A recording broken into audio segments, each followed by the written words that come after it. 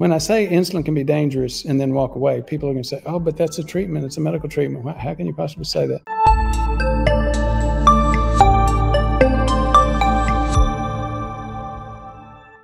The monthly subscription programs work very well. They've been very popular. Check them out.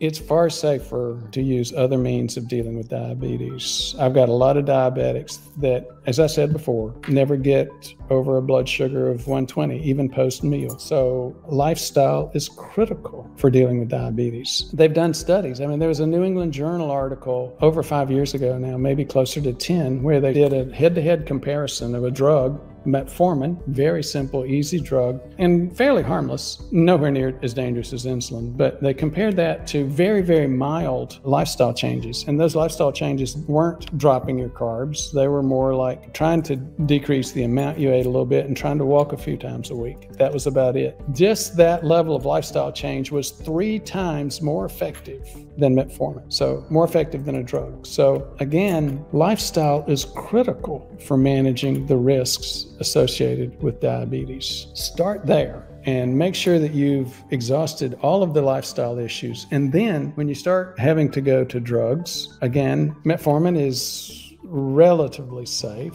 especially compared to insulin. Be very afraid of insulin. Use insulin as a very last resort. There's some new drugs, 2 drug classes now that have come out that have been out for a few years. The research is just for benefits and risks for those 2 drug classes are very, very positive. Decreasing inflammation, decreasing cardiovascular death and risk, which is the big issue for diabetes. The diabetes itself is not the problem. It's the impact on cardiovascular risk. Those 2 drug classes, if you're asking yourself, what are they? The SGLT2s and the GLP-1s. What are those? Well, one of the more famous GLP-1s, a couple of famous ones, Saxenda, Victoza, Ozempic is one you can actually take by mouth. Most of the other ones are injectable. What about the other ones, SGLT2s? Jardiance, so Farxiga. So some of those drugs, much, much safer. And so even fewer people should be on outside insulin.